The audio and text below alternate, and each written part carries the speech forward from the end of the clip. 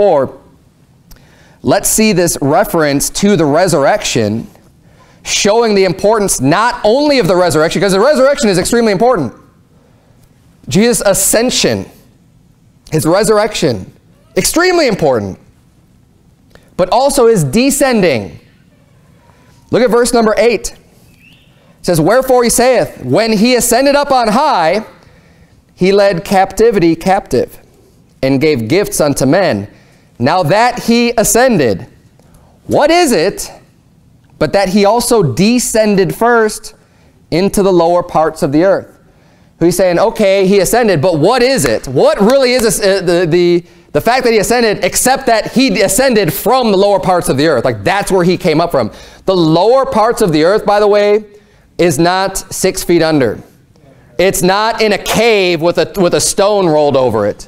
That's not the lower parts of the earth. You read all throughout Scripture, the nether just means lower. Look up the word nether, look up the word lower parts. It's always going to be referring to way down below, because beneath our feet, way below, there is burning, fire, brimstone. And the easiest way, we were just talking about this before service, the easiest way to explain to people, you know, that hell is real, in my opinion, the easiest way, we have volcanoes. We know about volcanoes. What do? They shoot up fire and brimstone literally out of the earth, from below the earth. It's shooting up fire. Guess where it's coming from?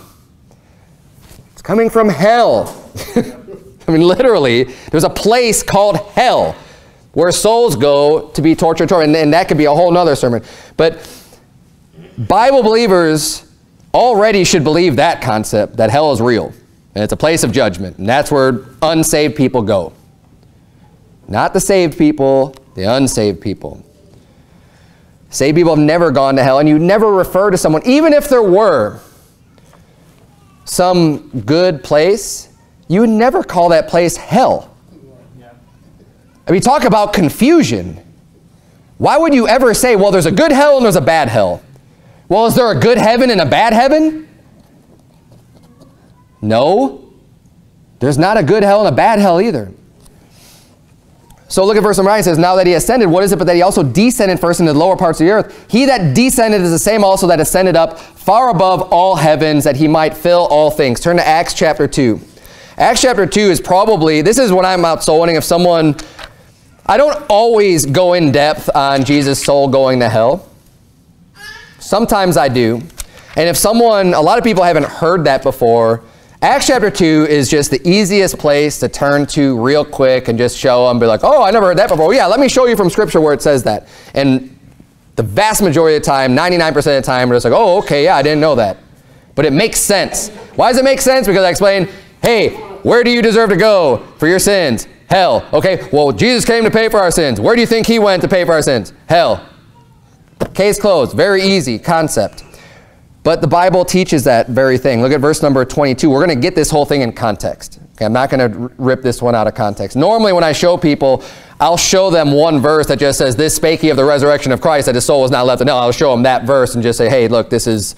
But for the purpose of the sermon, I want to make sure that we're very clear on this. Let's get this passage in context. We're going to start reading in verse number 22 of Acts chapter 2. This is Peter preaching here. He says, ye men of Israel, hear these words. Jesus of Nazareth, a man approved of God among you by miracles and wonders and signs, which God did by him in the midst of you, as ye yourselves also know, him being delivered by the determinate counsel and foreknowledge of God, ye have taken, and by wicked hands have crucified and slain, whom God hath raised up, having loosed the pains of death, because it was not possible that he should be holden of it. So right now he's just giving the real quick summary. This Jesus Christ, he was performing miracles among you. You guys, with wicked hands, took him, you killed him, you know, and you crucified him, you slain. He said, but this same Jesus, God raised him up. Right? And he's just giving them this real quick summary. And now he's going to use the Scripture to show the prophecy of that event. Again, just further to prove that he's the Christ. Because you took him, you killed him, but God raised him up from the dead. So he's going to quote Psalm 16, a portion of Psalm 16 to them, starting in verse number 25. For David speaketh concerning him. So when he's saying David speaketh, he's going to quote the Psalms because it's a Psalm of David in Psalm 16. David speaketh concerning him, I foresaw the Lord always before my face, for he is on my right hand that I should not be moved. Therefore did my heart rejoice and my tongue was glad. Moreover also my flesh shall rest in hope, because thou wilt not leave my soul in hell, neither wilt thou suffer thine Holy One to see corruption. Thou hast made known to me the ways of life. Thou shalt make me full of joy with thy countenance. And if you want to, we just exercise this. You could keep your place here in Acts chapter 2. If you want to make a note later, you could check Psalm 16. But I'm going to read for you the same passage in Psalm 16, just so you see this is the quote. And you could look along down at Acts chapter 2, and you could see that this is what he's talking about. So Psalm 16, verses 8 through 11 is what he's quoting, what he's preaching here in Acts chapter 2. You could follow along. Start back up there, verse number 25, and I'm going to read, starting in verse number 8 of Psalm 16. I have set the Lord always before me. Because he is at my right hand, I shall not be moved. Therefore my heart is glad, and my glory rejoiceth. My flesh also shall rest in hope. For thou wilt not leave my soul in hell, neither wilt thou suffer thine Holy One to see corruption. Thou wilt show me the path of life. In thy presence is fullness of joy. At thy right hand there are pleasures forevermore. Is there any doubt that he was quoting Psalm 16, verses 8 through 11? None at all. That's exactly what he was quoting.